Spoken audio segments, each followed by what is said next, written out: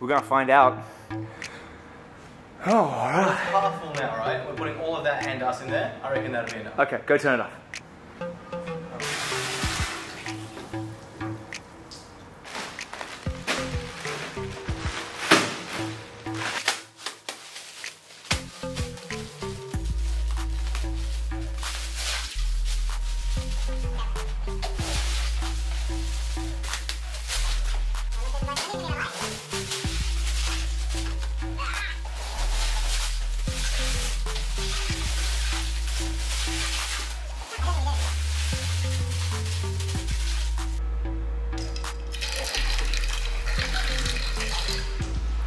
We need like twice as much ice.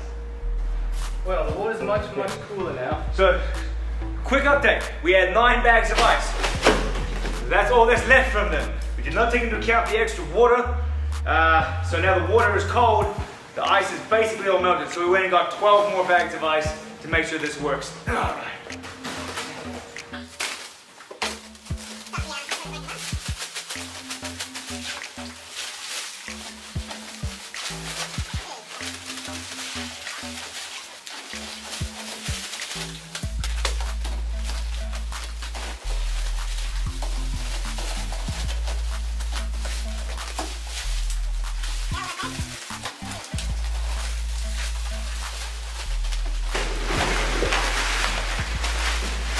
Way better. I'm so glad we did that.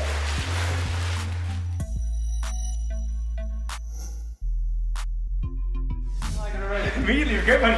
Woo! Oh, How dare you! oh my god! Oh, Jesus Christ! Ah! Oh! It hurts. Alright, get in. Oh, Get in! Get out! Get in, dude. This is much not good right now. Get in. Oh, it's much It's better once you're in. Guys, welcome to the inaugural episode of 2 Dudes, 1 Tub. This hurts. Oh, get in. Someone get in. Get in. Get out already. Get in, dude, get in. Just get in. You're making it worse. Get in. Oh! Oh! This is killing me. Get in. How do you do this shit? Oh, it hurts so much. Ah! You're staying there. Oh my god. It hurts. Ah! Did we put in too much ice? No. Oh my god. Alright, guys. Welcome to the inaugural episode. Please, the inaugural episode of 2 Dudes, 1 Tub, where we are going to, I guess, it is ever-changing, such a bad, an ever-changing landscape of what our goal is.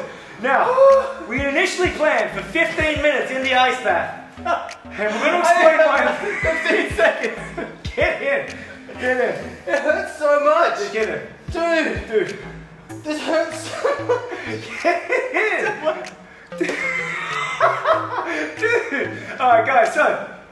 Just go check to make sure I'm in the frame at least. Let's redo this. So, the concept behind two dudes, 1 tub is to get to a freezing cold ice bath for up to 15 minutes. Okay, now we're going to explain what we're going to do each week or each fortnight. Let's say each episode might be a once a year video. It'll be 15 minutes. It'll be 15 episodes. 15 1-minute episodes is why we're doing this is because we're going to talk about a key performance factor for people, all right, individuals, athletes, whatever you want to say. So basically, we thought that the concept for number 1 is going to be why ice bath. Now, ice bath is really good, really good for recovery in the short term, guys. And we're going to talk about a couple studies here. You're crazy. Where you're comparing cold water immersion in an ice bath between 0 to 15 degrees, so it's pretty damn cold, for up to 15 minutes, 10 to 15 minutes. And they look at a few different factors. They look at performance in the short term, so 24 hours to do a counter movement jump. How are you doing this? It hurts so much. I can't believe how much it hurts. I have a nice layer of insulation. It hurts so much. Oh my god. So, it is short-term performance. So, they had a controlled group. Now, this is a meta-analysis looking at 29 cold water immersion studies. 29. So, it's good. It's peer-reviewed. 29 different studies they looked at. And what they found out was they did not even in the tub. I didn't last 60 seconds. I thought I was going to last at least 5. Oh, this sucks. What they looked at was short-term performance. So they looked at counter movement jump at 24 hours. They looked at a max sprint speed over 24 hours. After 24 hours, they looked at it's hard to think when you're really cold, guys. They looked at perceived muscle soreness, so that's just what the person felt like, okay? I feel like shit. I feel like I'm in pain. That's what I feel Ooh, like. I just uncrossed my legs and got a nice draft. Whew. Ooh, still nice and cold in here, guys. So they look at all, those different performance metrics and fatigue, level of fatigue. And basically what they found was, in the short term, 24 hours, that a cold water submersion was statistically significantly better than passive recovery, which is just doing nothing. And it was also statistically significantly better than hot, cold, intermittent changes. So going a minute cold, minute hot shower, minute cold, minute hot. They found that just a solid time of 10 to 15 minutes was the best method. Now what am I at now? Can you at least help me out with time for that? Last week. 4 minutes, 14 seconds.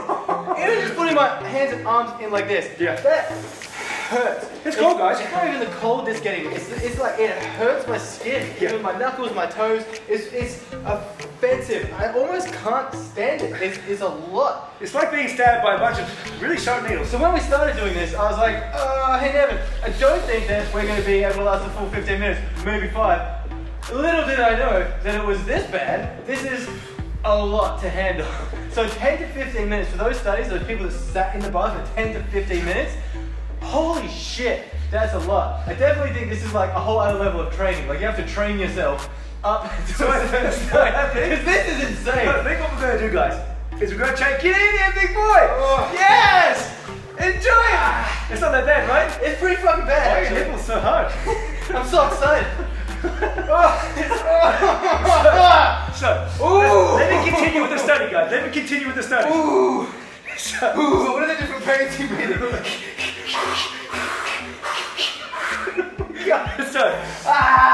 So what they found, guys, and this is actually a perfect type. I think I'm a pussy head.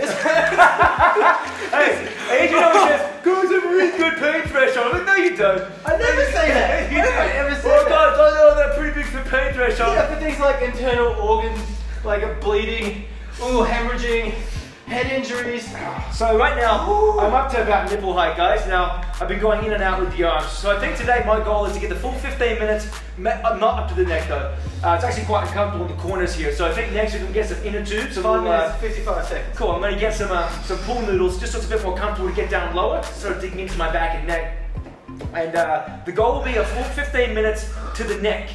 Okay, but this is a nice stepping stone. I think that would be good. Each week we just take a little bit longer, work up to the 15 minutes. But I'm going for the full 15 today because I like to party. Never's done ice baths before. Here come the excuses everywhere. He's regularly, hold on. He's regularly done it before in rugby. And I finished back in 2016, guys. A full 5 years ago, I might add. I've never done a proper ice bath. I've barely done. I did one. It was a bad setup. It wasn't that cold, and I did like 60 seconds, and I thought, ooh, that was a lot. This hurts. This hurts a lot. Yeah. Now, it's offensive. I'd like to continue with the study analysis, the meta-analysis of the 29 studies. Whew, it is actually really cool. So, they found a couple of interesting things. Was that although people got those really good effects at the 24-hour mark compared to passive recovery or compared to a hot-cold recovery, what they found was by the 72-hour mark, there was negligible difference between the passive, the hot-cold, or the cold water immersion group. Fucking crazy. Between the 3 different groups. And so, what does that mean? That means that if you're looking at, will this have a positive effect for me in a week's time? No, it's not going to. But for 24 hours, that's important. Because if you're an athlete and you're working really hard, I'm an athlete. Day in and day out, and you're grinding Monday, Tuesday, Wednesday, Thursday, Friday, Saturday, and you recover on Sunday, or if you're an athlete and you're doing 2-a-days and you're just pulling up sore all the time, this could be a really great option for recovery because it's going to allow you to recover in that short term, that 24-hour turnaround period before your next session. So I think the takeaway is if you are doing a lot of back-to-back sessions and you're continually fatigued and tired and muscles are sore, Like you would see in team sports where they have to do their skills training and their strength training, and they have to usually do twice-a-day trainings very often. It's not even just that. Like, I mean, like you could be a single rower, like a single, style rower, and you might be at the elite level training 12 times a week, 2 a day, 6 times a week, So for those sort of people, this could be really beneficial. If you are training twice a week, hey, it's probably not going to do much for you. So I don't see the point, really. Ooh, I'm getting a little deeper each time. Yes. How are you doing this? Hey, man, I already told you. It's so cold. I feel like I'm burning. That's what it feels like. Now, a couple things to keep in mind safety-wise, which they mentioned in the study as well, guys. A couple safety things to think about is, one, it's only 10 to 15 minutes, and because we're putting ice in water, even though it's cold water, like the ice now is not really melting, it's sort of got to a point where it's sort of mostly melted, but there are big chunks of ice floating around. So this water is definitely close to do it, but it's not freezing, obviously, right? It'll be a solid ice. It'll probably be at like 5 to 10 degrees. It's somewhere in that probably about 5 degrees, I would say, because there's definitely still ice floating around, it's not melting yet. So let's say it's a 5-degree ice bath. These studies are looking at between 5 and 10 degrees, okay, for the 10 to 15 minutes. That's probably not long enough to give yourself hypothermia, but do it. Take a bit of common sense approach when you're doing it, guys. Look, if you can last 15 minutes straight off the bat, you're probably hard enough to be able to handle it. I don't feel like I'm the hardest of men, but I also don't feel like I'm a massive horse either. This is offensively painful. It's going to take a little while to get used to this, I feel like. So, here's the thing that we're talking about, guys.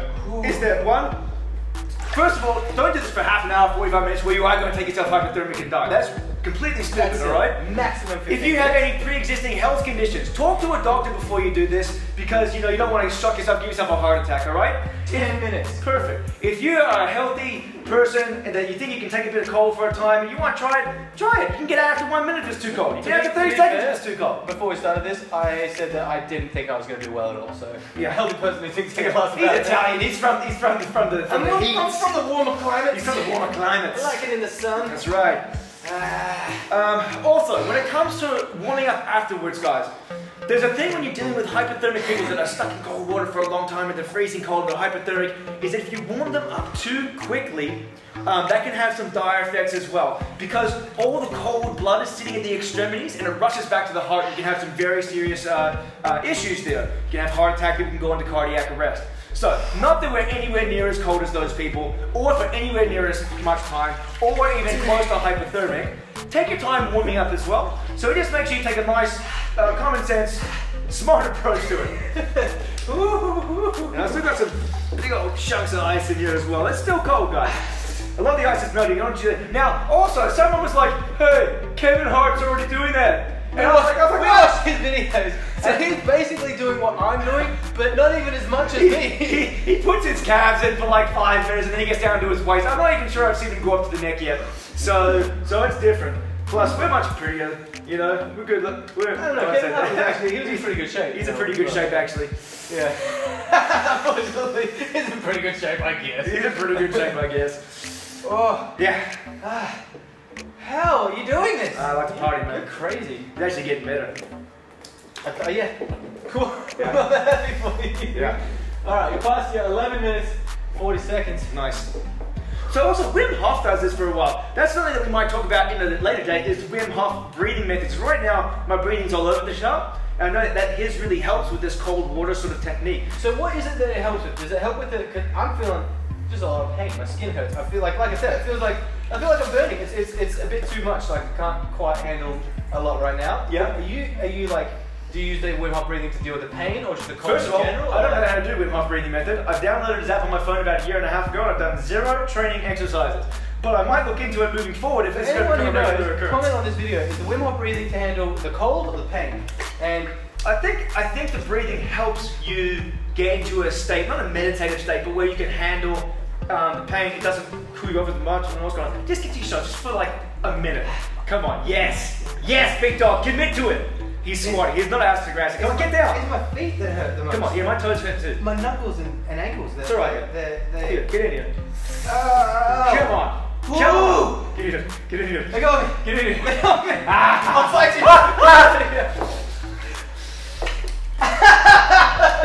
Make it stop. In my joints. You're crazy. Ooh. Ooh. This is rough. Each week we're going to talk about a new performance metric or some sort of performance tip or trick. Week 1 is why an ice bath is important. Keep in mind, we're going to be in the ice bath every episode. We. The very liberally used term. So we're going to get Adrian up to the full 15 minutes at some point. I would like to eventually work up to that. Yeah. I thought I would last at least a minute.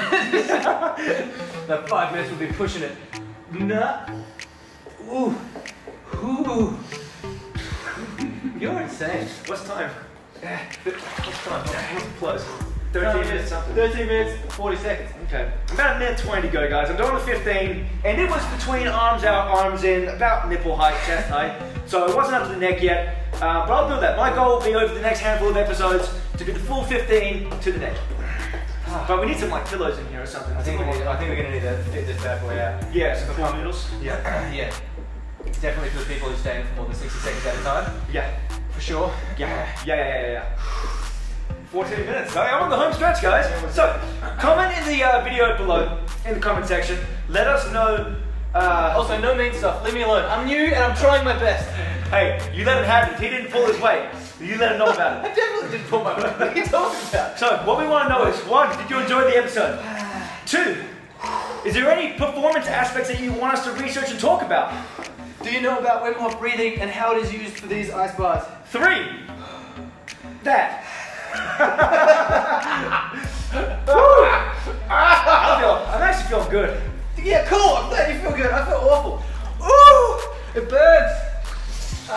10 seconds. Nice. Ooh, I'm with you, Nevin.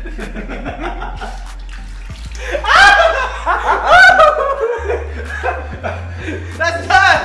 That's 15 minutes. There's 15? Ooh. Alright guys, please, drop a comment, thumbs up, like and subscribe, share, and make sure you subscribe because this is fun, guys. We're doing it for you. I thought I would feel better after I got out. Alright. We'll see you next time.